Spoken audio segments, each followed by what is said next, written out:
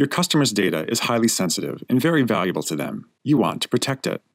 Data about your customers drives the success of your business. You want to protect all of it.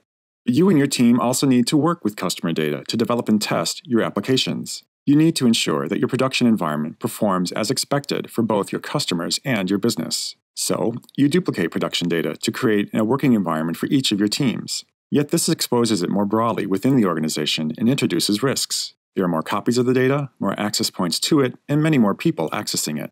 Within each new environment, the technology stack also has risks, even if the data is encrypted. Over time, you find you need to create even more copies of the data to represent its current status for each team. These copies tend to linger around even when they are no longer in use. For each team using the data, you need to repeat this whole process. You recognize this quickly becomes a big problem.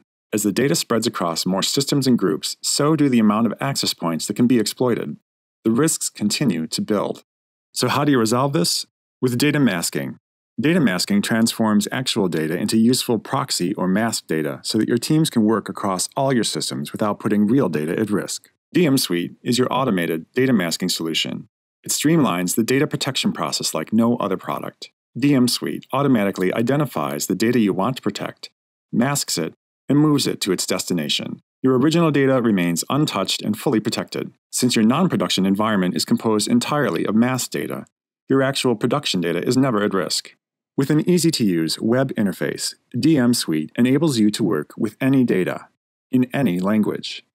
Protect your sensitive and valuable data with DMsuite, your easy-to-use, secure, and automated data masking solution. Contact us and get started today.